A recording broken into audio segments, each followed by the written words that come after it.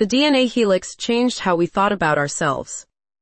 The discovery of the structure of DNA in the early 1950s is one of the most riveting dramas in the history of science, crammed with brilliant research, naked ambition, intense rivalry, and outright deception.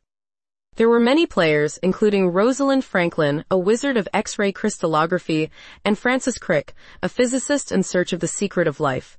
Now, with the death of the American geneticist James Watson at 97 on Thursday, the last of those players is gone.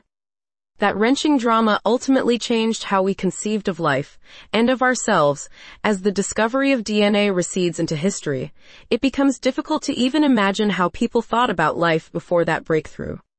The laws governing inheritance are quite unknown, Charles Darwin acknowledged in 1859 in The Origin of Species. Darwin went on to tackle that mystery and failed to solve it. He imagined that particles streamed from through the body into the sperm and eggs that gave rise to the next generation. But they couldn't agree on which of the many molecules in the cell were genes. Some thought they were proteins. Others looked instead to a mysterious substance we now call DNA.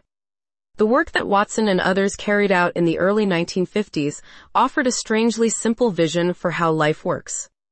DNA was made of two strands twisted around each other, each decorated with 4 molecular units called bases, a 4-letter alphabet for writing genes.